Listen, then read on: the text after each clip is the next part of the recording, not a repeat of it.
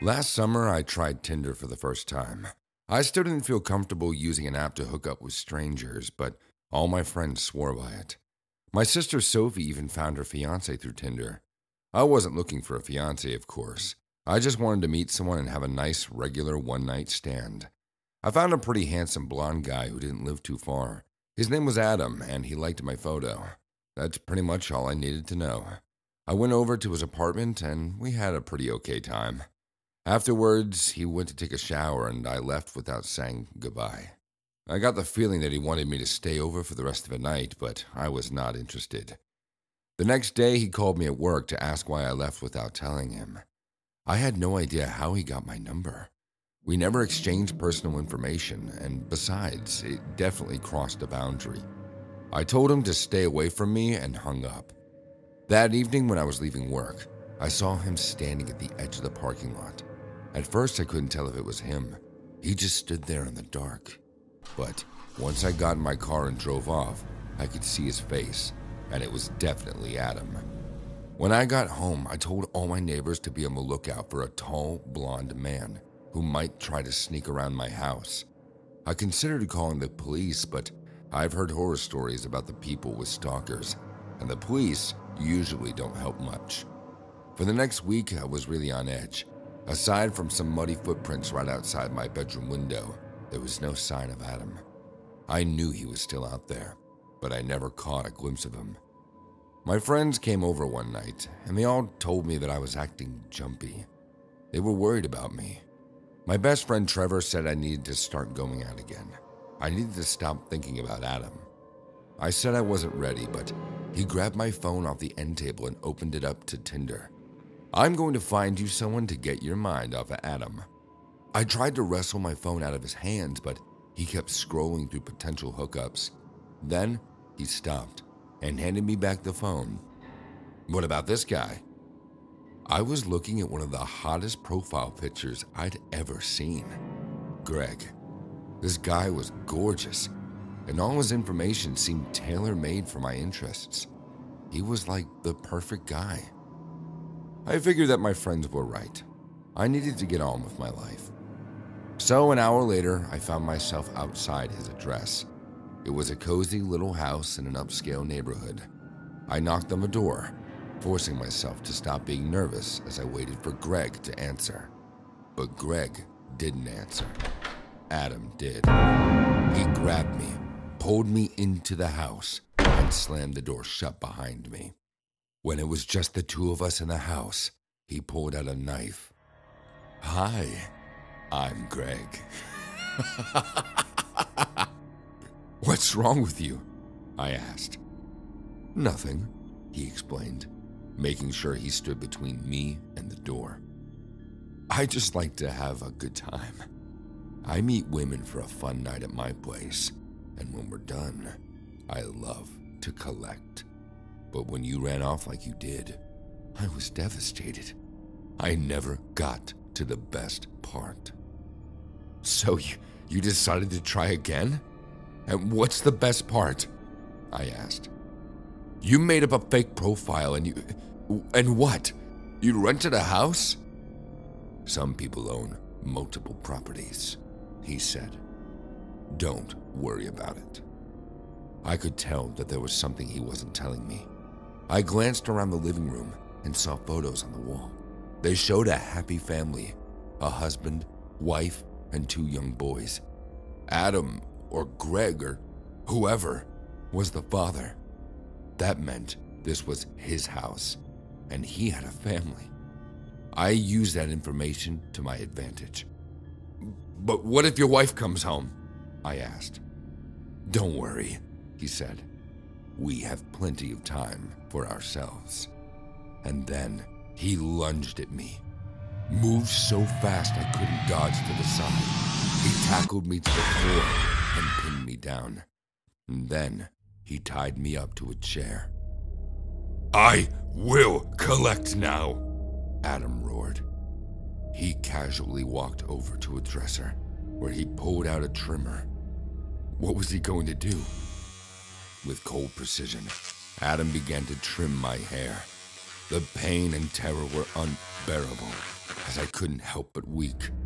He gathered my tears in a jar, his satisfaction growing with every drop. As the jar filled, I felt a sinking realization that my life was in grave danger.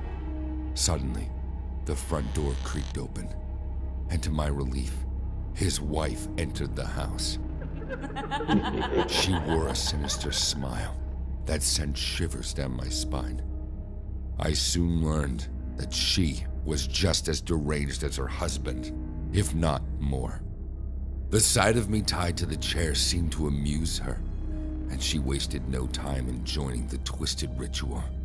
With a wicked grin, she took the trimmer from Adam's hand and approached me.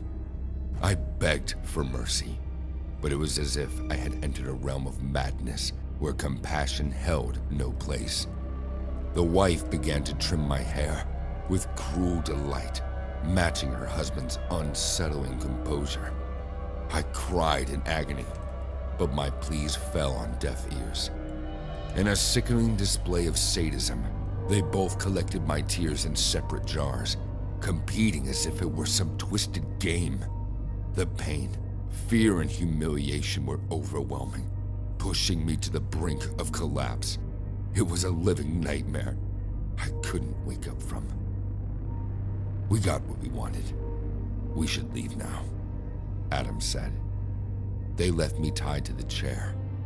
As the hours ticked by, my horror only deepened, knowing there was no rescue in sight. After 5 hours, I somehow managed to untie myself and escape. It was raining outside, but my eyes were completely dry. It's been 2 months since that horrifying encounter. I know that forever will send shivers down my spine. I can't help but remember the whole ordeal whenever I cry. Tell me, my friends, should I seek therapy? Should I go to the cops? What should I do?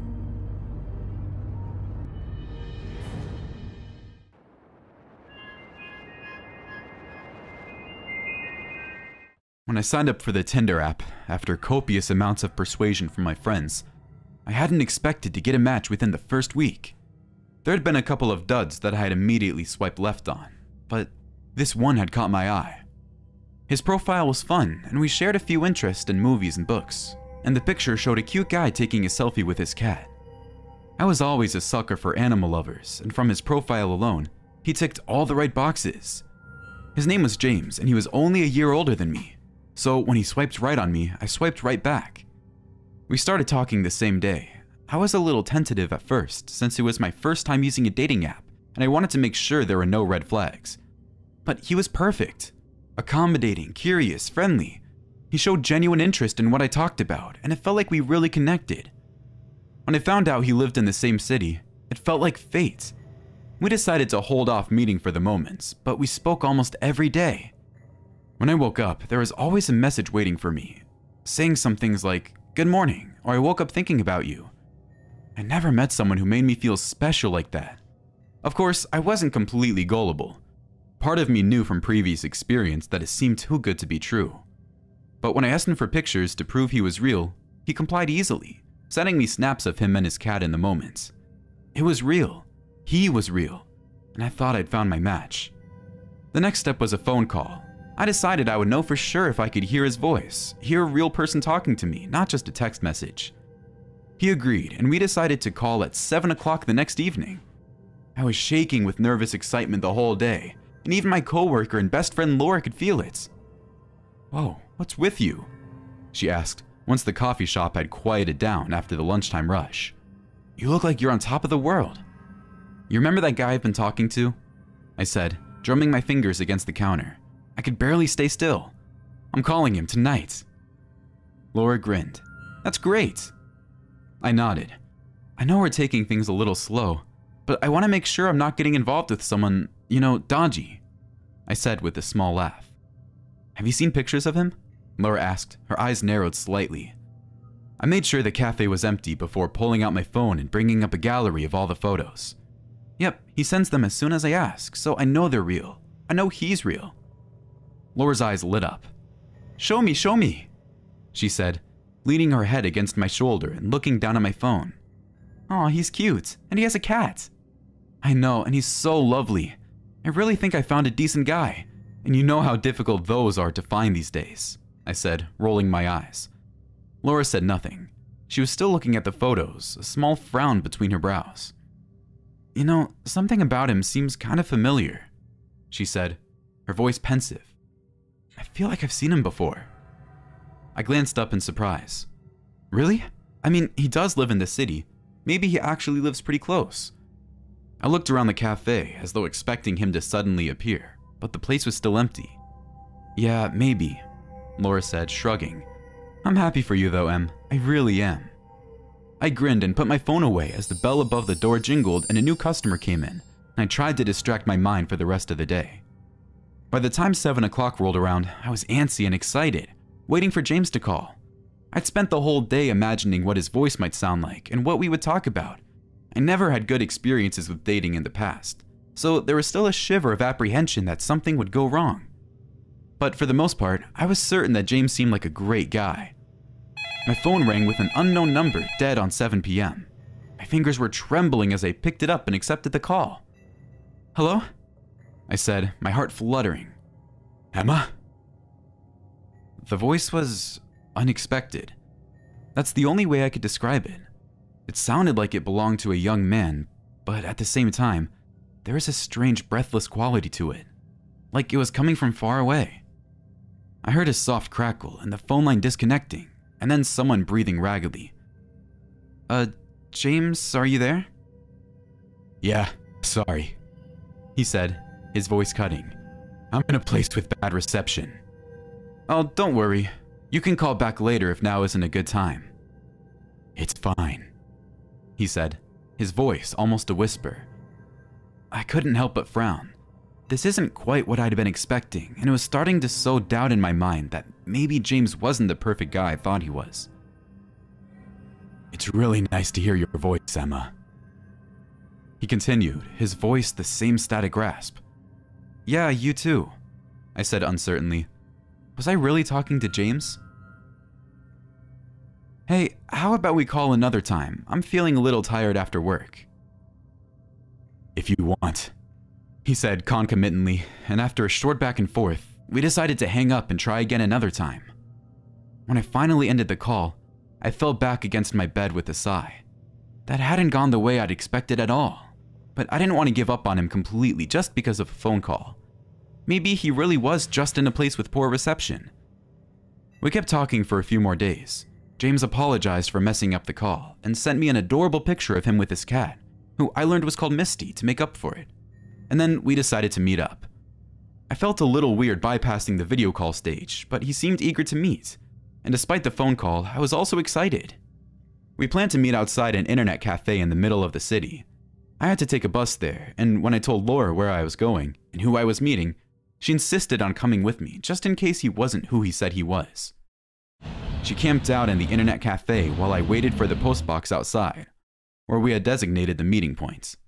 I waited there for a good 40 minutes before I realized he had stood me up. That's when I knew that James, the embodiment of my ideal guy, wasn't real. Only it was so much worse than I thought. I headed inside the cafe where Laura was waiting for me, and saw her face take on an ashen tinge as she stared at one of the computer monitors, her fingers scrolling down the mouse. He didn't show up, I said, making her jump. She looked up at me, a strange look on her face. Em? She said slowly, turning the monitor around so that I could take a look. Is this the guy you've been talking to? On the screen was a photo of James, a few years younger than he seemed now. I frowned. Yeah, that's him. Where did you find this? I heard her swallow audibly as she clicked off the image, taking me to the article where it had been posted. James Ashton, she read out, dies tragically after meeting with a psycho girl on dating app. I felt my blood rush out of my cheeks, the ground feeling unsteady beneath my feet. Wait, he's dead? Laura nodded, her voice wobbling. Yeah, and he has been the whole time you've been talking to him. As I tried to process the shocking revelation about James, I found myself unable to let go of the mystery. The feeling of being ghosted by a deceased person haunted me for days. I had to know the truth. As I dug deeper into James's background, I discovered a series of disturbing coincidences. Every person who had interacted with James on the dating app had a bizarre encounter, and all of them shared a peculiar connection. They either experienced severe misfortune or met their untimely deaths. I was now convinced that there's something unnatural at play, something sinister tied to James's virtual presence. With Laura's help, I delved even further into the matter, only to stumble upon an old, ominous urban legend that mentioned a malevolent spirit called the Digital Spectre. According to the legend, this vengeful entity preyed on the living by posing as deceased individuals on various digital platforms, seeking to bring harm to anyone who engaged with it. I realized that James was nothing but a malevolent ghost, manipulating tech to lure and harm unsuspecting users. A wave of terror washed over me, but the thought that I had narrowly escaped becoming another victim gave me some composure. But my horror didn't end here. Over the next few days, strange glitches occurred on my laptop and phone. I received cryptic messages from unknown sources, and my mental health started to go south. As days passed, my grip on reality started to crumble. I could hardly leave the safety of my home. With the unnatural power involved, how could I trust anybody? Lines between the real world and the digital realm blurred for me completely. I'd stopped eating and drinking. With each passing day, I was slowly losing it. I was hooked to my phone 24/7. Something dark and unknown was pulling me towards it. Emma, what happened to you? Oh my God! It's been 2 months since I was rescued. Laura has burned both my phone and laptop. I'm slowly recovering, but my therapist says it will take a long time for me to be my former self. I guess I would be better off social media forever.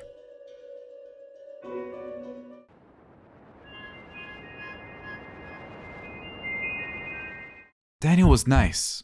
Oh, who am I kidding? Daniel was great. Pale green eyes and dark brown hair. Perfectly chiseled body. Oof. After 3 weeks of letdowns, I could tell Daniel was going to be one of the better ones. From the get-go, he had the hotel booked and ready. How sweet of him. I love these straight-to-the-point guys. The ones that don't beat around the bush and expect any of that relationship bullshit. Who has time anyway these days? I met Daniel on Tinder just a few hours ago. After scrolling all evening without encountering anyone remotely interesting, his profile caught my eye. Bit of a last-minute arrangement if you ask me, but you know what they say. Spur-of-the-moment decisions are some of the best ones.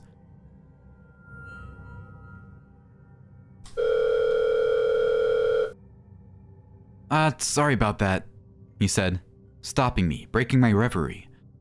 His phone was ringing, and I saw its screen show an unknown caller ID. Great. Do you mind if I pick up? Could be someone from work. He politely asked.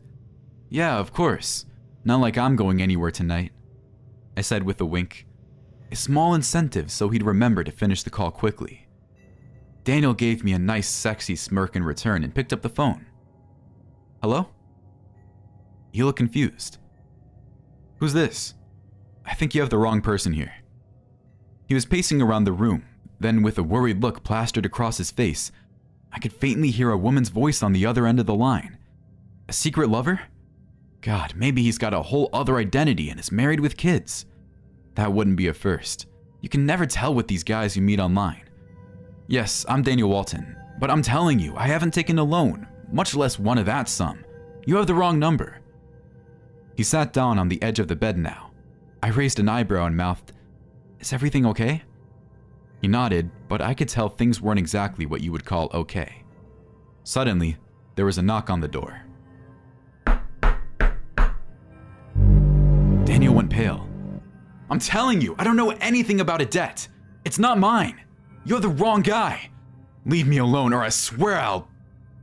He screamed into the phone and immediately got hung up on. Now I was getting worried. Did I misjudge him? What sort of illegal thing is this guy into? Daniel looked at me in the eye and said, Look, Julia, that was some crazy lady rambling about debts that I need to pay tonight. She said that if I didn't do it willingly, one way or another, her men will make sure that I do. So I think we're gonna have to make a run for it. What? I asked, confused about the whole thing. I have no idea what debt she's... "Daniel Walton, open up!" shouted a man on the other side of the door. "Damn it, that has to be them now." "Well, what do we do?" I asked him again. Daniel looked around the room and locked his eyes at the window. We were on the 6th floor, but there was a fire escape outside. The men kept banging on the door. He didn't have to explain. He quickly crossed the room and tried to open them. No go. They were bolted shut. We could hear the men working on the locks, trying to break in. I looked around and saw a particularly heavy desk light and tossed it over to Daniel. He swiftly caught it and threw it out the window, breaking the glass in the process. "Freeze!" Too late. The men had broken through the door. They held Daniel and me at gunpoint. There were 2 of them, wearing cheap black and white suits. One of them began talking. "Daniel Walton, I trust that madam has explained your circumstances. We require your outstanding debt of $500,000 paid in full tonight." We both had our hands up. Daniel looked like a deer in the headlights. He stuttered. "I don't remember anything about such a debt. It's not mine. You've got the wrong guy. Please." They slowly moved towards him, holding him at gunpoint. Daniel was getting desperate. "Please," he begged them. The same man spoke again. "Sir, you have to understand that if you're unable to pay us in full tonight, we're at the liberty to take any one of your organs to cover the outstanding amount." Daniel looked at me. He thought of something. "They don't have to be mine, right?" Locking eyes with me, he asked them, "The organs, they don't have to be mine." I sighed. It always came down to this. I thought at least cute little Daniel Walton here would hold up for a few hours, but no. He's weak like everyone else. "Alright boys, that's enough. Wrap him up." Daniel's eyes went wide. He was about to face the men when the bullet hit him square on the forehead. The other guy had fired his gun, the noise contained by a silencer on its muzzle. Wasn't a bad kill at all. On point, exactly what we needed. "Remind me to recommend you to my uncle, okay?" I whispered into his ears while he knelt over Daniel's dead body. "Yes, ma'am," he replied as he helped carry Daniel's body to the bathroom. "Oh, and Malta said she would like a word with you, ma'am." "Of course she does." I rolled my eyes and threw myself on the bed. That was a complete bummer. He didn't even last 5 minutes. Daniel's phone rang again. The men handed it to me, and sure enough, Malta was on the other end. "Calling to revel in my misery, is it?" I asked as I turned to look at the ceiling. "Oh, come on, did you really look at the profile we compiled on that guy and think he would last more than 5 minutes? Money laundering, aiding and abetting human trafficking? You can't be serious, right, Talon?" "Oh, I don't know, Malta. Maybe I'm just getting old and soft."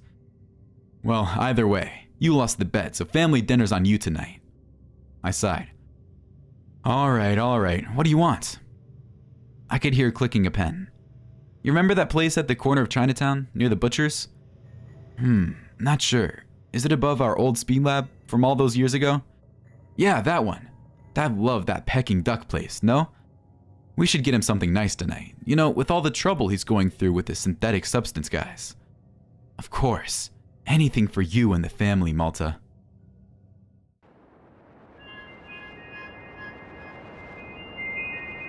Ta-da! Brad pulled his hands away from my eyes, and I got my first view of the place. "Wow," I said, careful to make sure my voice sounded enthusiastic.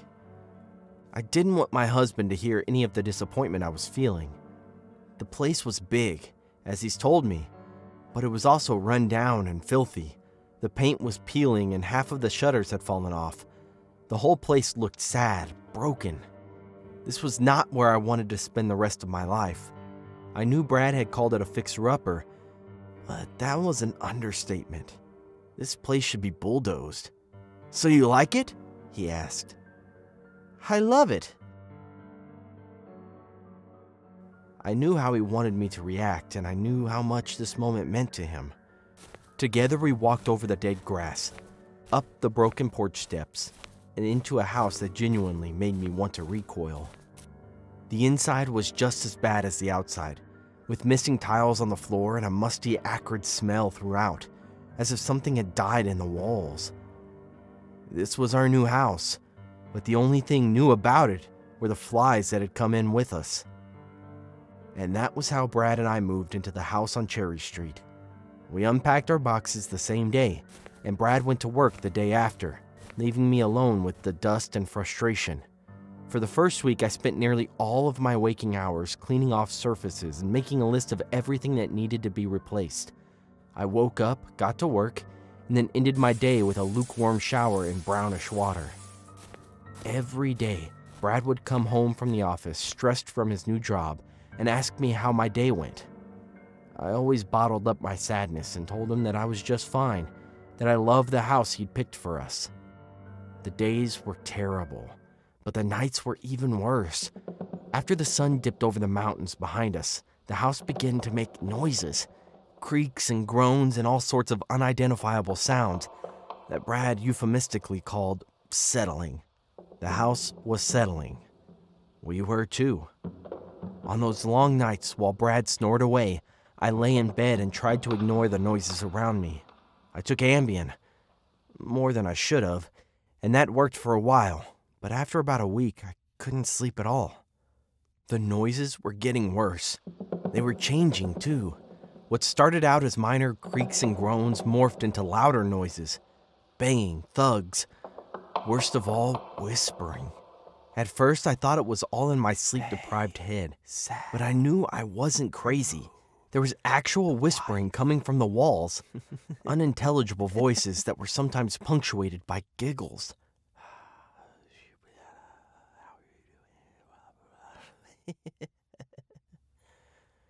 Several times I woke up Brad from his deep sleep, but as soon as I did, the whispering stopped. It was as if the house wanted to terrorize me and me alone. Each time he got increasingly annoyed, as if I was finding unnecessary flaws with his perfect home. After a few nights of this, I gave up completely. He'd never hear the voices, and he'd never believe me. After 2 weeks of sleep deprivation and near constant fear, I'd had enough. The whispering had grown even louder, the voices more confident. I had to figure this out for myself. I pushed myself out of bed, careful not to awaken my husband and elicit even more anger. I crept out of the room and into the long, dark hallway. Aside from the creaking floorboards under my bare feet, I had to be silent. I had to listen to the whispers to see where they were coming from. I passed the bathroom, with its dripping shower nozzle plinking to the rhythm of my heartbeat. I passed the guest bedroom, deathly quiet, and then the living room. When I made it to the kitchen, I knew I'd found the source of the whispering. I was close enough, and the voice was loud enough for me to make out individual words. They said, remove the wife. These voices were talking about my husband and me. They were laughing too, coldly, mockingly. I pushed open the kitchen door, expecting to find nothing on the other side. After all, these were just voices. They didn't have a physical presence. The kitchen's windows were all covered, so it took a second for my eyes to adjust to the darkness. But when they did, I gasped in horror. There, crouched near the table, were two figures. One was male and the other female. They were bent low, tearing apart a loaf of bread that sat on the floor between them. They noticed me right away. I couldn't see their faces in the dark, but I saw them turn their heads and look at me. I was too scared to move, too scared to flee for my life. The figures didn't move for a long moment, just waiting in the dark until the man whispered something to the woman. The woman whispered back. It was some kind of disagreement between them. Then the man stood up, thin and frail but impossibly tall. He walked towards me, and before my frozen body could react, he grabbed my shoulders and lowered his face until it was inches from mine. This is a nightmare, he whispered. You're asleep. And then he pushed me backwards, out of the kitchen. He slammed the door behind him. That was when I screamed. I guess it had taken that long for my senses to come back to me. I screamed louder than I ever had before, and in seconds, Brad ran to me from the bedroom. What's wrong? He asked. I couldn't form words. No sounds would leave my mouth.